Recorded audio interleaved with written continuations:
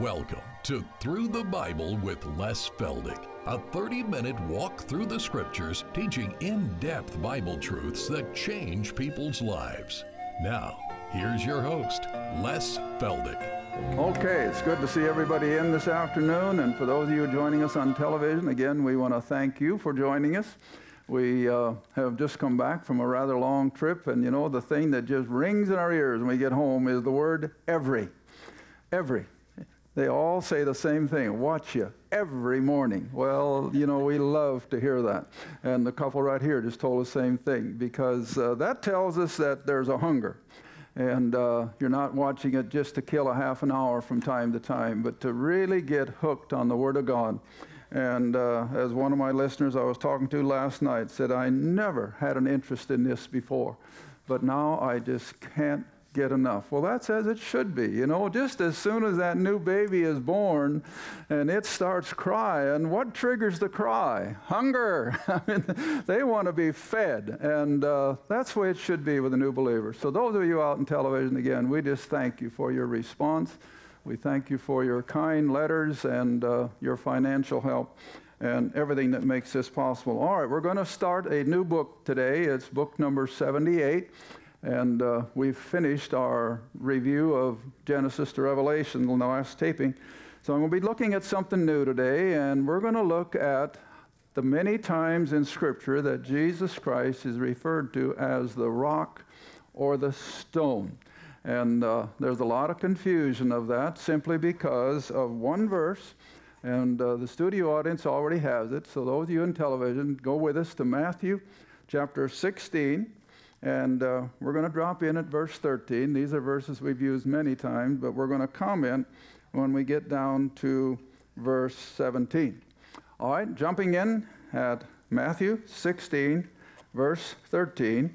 So when Jesus came into the borders of Caesarea Philippi, up there in northern Israel, he asked his disciples, the 12, and he said, "Whom do men say that I, the Son of Man, am?" And they said, "Some say you're John the Baptist, some Elijah, others Jeremiah, or one of the prophets." And he said unto them, "Whom say you that I am?" And Simon Peter answered and said, "Thou art the Christ, the Son of the living God." And Jesus answered and said unto him, "Blessed art thou, Simon Bar-Jonah, for flesh and blood hath not revealed it unto thee, but my Father who is in heaven," which of course is the normal way of enlightening people. Peter isn't the first nor the last. Now here it comes. Verse 18. Jesus said, "And I say unto thee that thou art Peter, and upon this rock I will build my church." And remember, the word is always ecclesia, so it was a called out assembly, not necessarily the body of Christ church, but it would be a Jewish called out assembly, "and the gates of hell shall not prevail against it." Now, I spent quite a little time. I'm not a Greek scholar, but I went into some of my Greek dictionaries, and I just didn't find anything that I hadn't heard before, and that there's a play on words here. They're both pretty much the same, the rock or stone, and one of the Hebrew words of the Greek is Cephas, from which we get Peter's other name, which is the word for rock or stone. The only difference is that when he says, "Thou art Peter," the stone, it's in the feminine, if I got it right. But when he speaks of the other, "upon this rock," then it's masculine. And so then I went to a couple of the other commentaries, and they both maintain that yes, indeed, he was speaking to Peter as the little stone, but upon himself, the rock, he would build his church. And then I was really shocked when I got into Augustine, and you know, I've been rather critical of Augustine, because after all, he became the father of Roman Catholicism, and yet even Augustine maintained that the rock on which Christ was speaking was himself. Not Peter, but rock himself. Now, of course, we're all aware that Roman Catholicism stresses the fact that that's why Peter became the first pope, because of this statement right here. But the Roman Catholics aren't alone. There are a lot of other Protestant groups that adhere to the same thing. that when Jesus said upon this rock, he was speaking of Peter. And I'm going to show, hopefully, from Scripture, contrary to the tradition of Christendom, that the rock in Scripture is always Jesus Christ. He is the rock. He is the stone. And we're going to chase them down and see if we make sense. Now, before we go back and look up our Old Testament reference to that, I want you to go ahead with me to Romans chapter 15. Romans chapter 15, and I think it's either verse 3 or 4. Verse 4. And this is the basis for our study today. We're going to go back to the Old Testament. We're going to look at these terms concerning Christ as the rock or the stone, because Paul writes and tells us, for whatsoever thing. Now, I know some of you are still looking. I'm sorry. Romans chapter 15, verse 4. For whatsoever things were written aforetime. In other words, back in the Old Testament. They were written for our learning. And you know, I'm always stressing, there's a big difference between learning and doctrine. Doctrine is that which influences our behavior. Doctrine is what brings us to salvation. But learning is just simply background, see? And so all these Old Testament scriptures are not so much for background as they are for our learning, that we get a good understanding of how God has worked from the very onset of the human experience. All right, so reading on. That all these things were written for our learning, that we through patience and comfort of the Scriptures might have hope. Now, we're going to go back to Exodus, and as you turn back to Exodus, I want you to be thinking of one or two instances in the Old Testament where that is so apropos. Well, the first one that always comes to my mind is Joseph. Now, there was Joseph, the favored son, hated by the brethren, and because of their hatred, they sold him into slavery, and where did he end up? Down in Egypt. And as another unfortunate situation in the house of Potiphar, when she accused Joseph of trying to assault her, and he was consequently thrown into prison. And if I've got my timing right, the poor guy must have been in prison about 10 years. Did God ever give up on him? Did God forget about him? Why, no. And so it tells us, no matter how tough things may get, no matter how deep the valley we're going through, God is there. And in his own time, he's going to bring us out of it, even as he did Joseph. Well, I think that's what Paul refers to then, that we study and learn from these Old Testament scriptures, that we too may have the patience to wait on God, knowing that in his own time, he's going to bring us through to the fruition of everything. All right, now, one of the first instances in Scripture where we have Christ as the rock is here in Exodus chapter 17. Exodus 17. And of course, Israel now is out there on the desert. Not a very pleasant place to be in the Middle East. And how much of our everyday resources are on the desert? None. There's nothing. You know, the best time I can picture the desert is, any of you went with us when we went down to Petra. And from Amman all the way down to Petra, it was an all-day drive in that bus, and it's just nothing but flat gravel. And nothing, even for an animal to eat. There were a few camels out there. I don't know whether they're eating rocks or what. But that was the perfect picture of the desert. There's nothing. Well, that's where these Israelites are. They're out there on the desert. And you know, it just happened that Iris was going through some of her stuff yesterday, and she came up with a little internet article that somebody sent me several years ago, and I'm sure you've all seen it, where someone in our American Army took the time one day to put the logistics that were necessary for Israel out there on the desert. And I'm sure most of you have read it and seen it. And they were looking at the same figure that I have used over the years, that 3 million people. Because I remember the first time I taught this, I used Dallas-Fort Worth as an example, because in the 1990 census, if I remember right, Dallas-Fort Worth were a little over 3 million people. And so I used the example. Can you imagine Dallas and Fort Worth just moving out en masse and then ending up out there on the desert with nothing of natural provision? They were totally dependent on God. Totally. But they were human, and so what did they do? They griped and they complained, see? And sometimes it got worse than others. And Moses would say, what? God, these are not my people. I didn't conceive them. You can have them. And God says, no, they're not mine. You're yours. But nevertheless, get the picture. The poor people were out there on that flat desert, living in their tents. I don't imagine they even had the wherewithal for a pickup basketball game or a softball game. So what did the poor people do for diversion, see? And that's why things got pretty difficult. But nevertheless, here the nation of Israel is out there completely dependent on their God. Now, what are we to learn from that? Well, that's where we are. We are. We are totally dependent. We can't do anything on our own, because as soon as a believer thinks he can do it on his own, he's in trouble, see?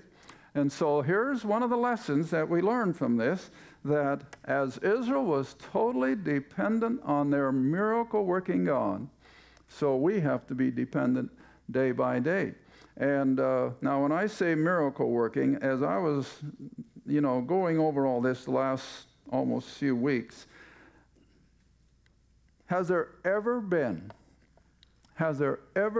a greater miracle than God moving a nation of 3, and I usually put 3 to 5, moving 3 to 5 million people out of Egypt, across the Red Sea, and out onto the desert, and taking care of them for 40 years?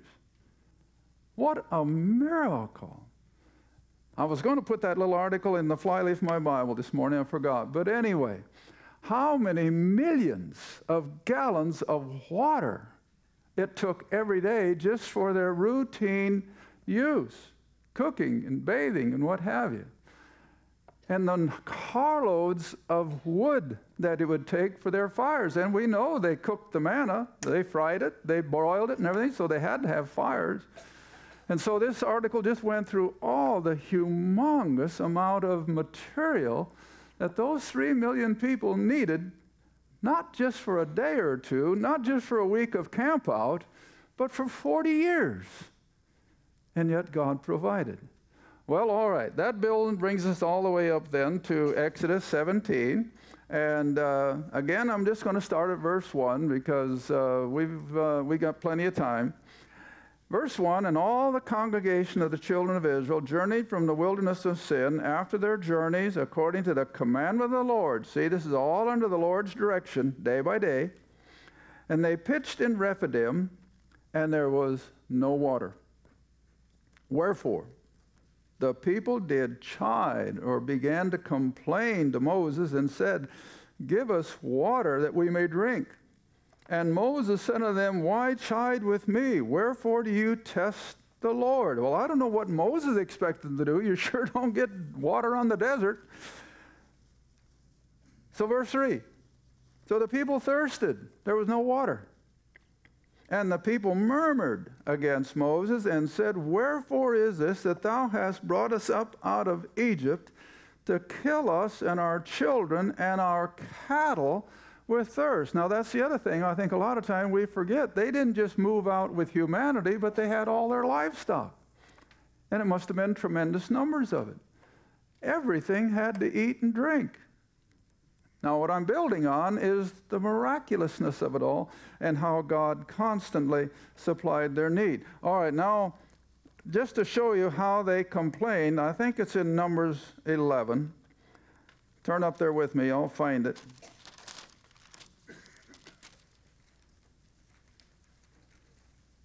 Yeah, Numbers 11. Jump down to verse 4. Now, this was the attitude of these Israelites, I imagine, during the whole 40 years out there on that sandy desert. Numbers 11, verse 4. And the mixed multitude that was among them. Now, that was probably non-Israelites, maybe a few of the Egyptians, we don't know. But there was a mixed multitude among them that fell a-lusting, and the children of Israel also wept. And again they said, who shall give us flesh to eat? Well, what have they been eating? Manna, the provided food. But they were getting sick and tired of manna. They cooked it, they boiled it, they fried it, they baked it, and it was still manna. All right, so now they want flesh. And so, who shall give us flesh to eat? Now look at verse 5. Now, all we think of these Israelites is they had been in absolute slavery. And slavery, we know, is never a very pleasant experience. That meant from the time the sun came up in the morning until set at night, they were under the slave masters. But on the other hand, it wasn't all bad. Because look at the next verse. We remember the fish which we did eat in Egypt freely, the cucumbers, the melons, the leeks, the onions. Isn't that amazing? And you know what? That's the favorite diet of a Jew today. Our breakfast over there, we go to Israel, that's what it is. It's cucumbers and fish and you name it. It hasn't changed. So you see, we don't want to blot out certain parts of these things and be overcome by this. So along with their slavery and the horrors of it, they still had the good things.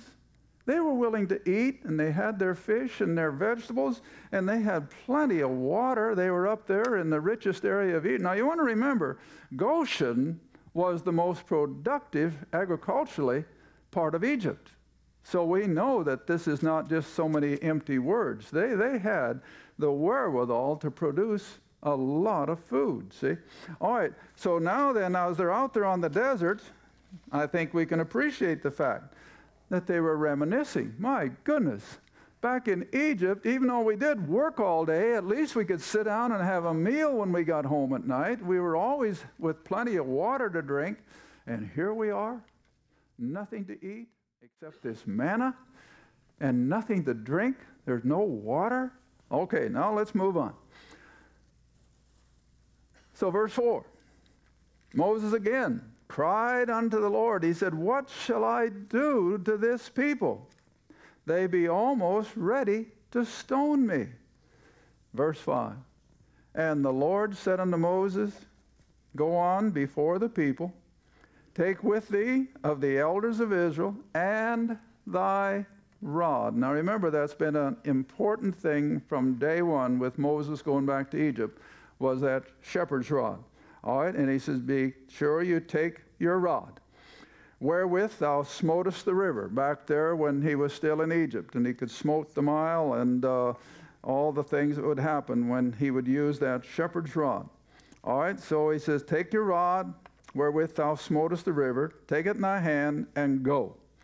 Verse 6, behold, I will stand before thee there upon the rock, there's your word, I will stand there before thee upon the rock in Horeb. Now remember, that's just the other name for Mount Sinai.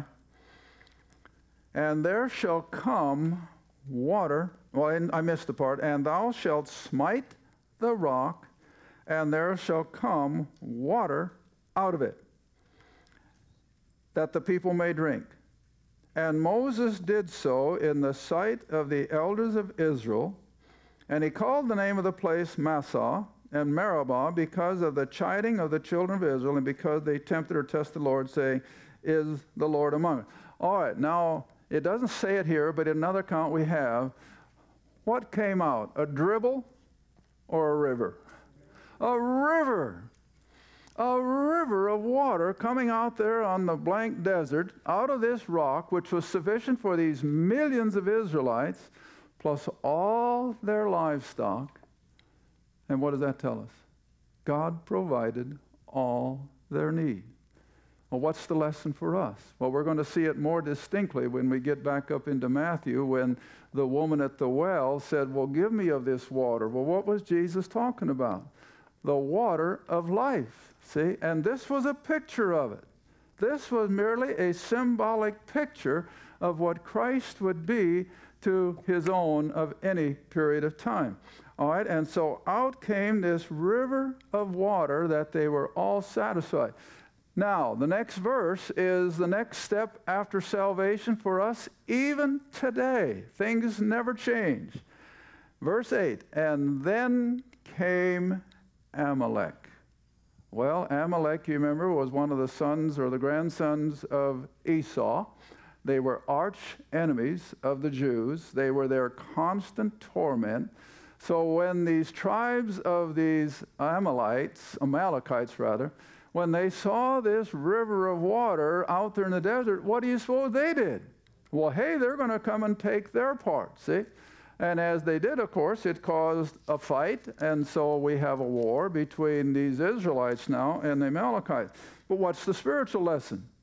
Well, it's the same way in the spiritual. Just as soon as we feast on salvation, what's the first thing that comes in? Opposition from the devil and the evil part of the world.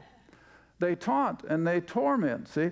And so here's the lesson. But when you go on, of course, then we see that Israel prevailed. But anyway, here is a perfect illustration. And now we're going to go back to the New Testament for confirmation. Come back again now up to 1 Corinthians and see what Paul says concerning this rock out there on the desert. 1 Corinthians chapter 10. And see, this is where we learn when you compare Scripture with Scripture. Otherwise, you would never stop to think that just because Moses struck that rock that it was something special, but it was. And I'm going to let the Scripture tell you rather than myself. 1 Corinthians chapter 10, and we'll start at verse 1. 1 Corinthians chapter 10, verse 1. Moreover, brethren, I would not that you should be ignorant how that all our fathers, in other words, all those Israelites that had come out of Egypt, 3 to 5 million of them, they were all under the cloud. In other words, it was their shade for that desert heat during the day, and it became a pillar of fire at night that protected them as well as gave them the light that they needed. All right, and so they were all placed under that cloud. They all passed through the sea, the Red Sea experience. They were all baptized, not the water baptism that Christendom thinks of, but they were placed by an act of God unto Moses, or under Moses, or into Moses, however you want to put it. They were all placed into Moses and the cloud and in the sea as they came through. They were under God's protective care. They did all eat the same spiritual food, the manna. And then the experience that we just covered, they did all drink the same spiritual drink, for they drank of that spiritual rock that followed them. And now here it is. And that rock was who? Christ. Now you see, that's hard for our feeble little human mind to comprehend. That piece of rock out there on the desert, over there on the other side of the Red Sea, that was Christ. That's what the book says. And what did Moses do? He smote it. Well, what was the smiting a picture of? The cross. When Christ was smitten for mankind, what did he become? He became that river of life-giving water, see? And all the pictures and the symbolisms fit. Everything from Genesis to Revelation fits. And so here we have it as clear as language can make it. When Moses struck that rock with his rod, he was smiting the Christ of eternity. And out came the water, see? And so here is another perfect example how that Christ is the all-sufficient rock. He is the one that gives eternal life. He supplies all the needs of not only Israel, but the whole human race. And it's just a beautiful picture of symbolism again, how that all these things are teaching us and preparing the nation of Israel. Now, the point I want to make before we go any further is that Israel is the primary recipient of the work and the miraculousness of the rock. Now, we're going to come later this afternoon to when Paul speaks of the foundation of the church, but it won't be a rock. It's just going to be a foundation. But for Israel, all these references to the rock as being Jesus Christ were predominantly between God and Israel. Now, maybe I can make one point on that. Turn ahead with me a little bit to 1 Peter. 1 Peter.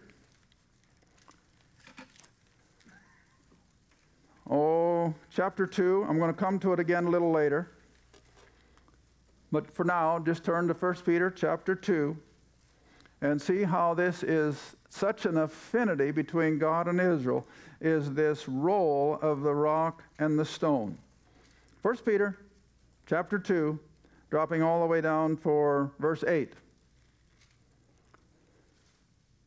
And a stone of stumbling, a rock of offense, even to them who stumble at the word, being disobedient, whereunto also they were appointed. But now verse 9, here's where I really want to come in. But you, these Jews to whom Peter is writing, and remember, Peter is writing to Jews. He's writing to those who are scattered.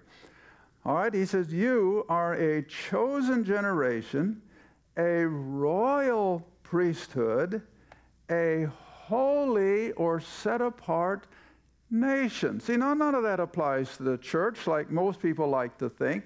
This is Jewish language. They are the chosen nation. They are the favored one. They're the peculiar people. They are the priestly nation, see?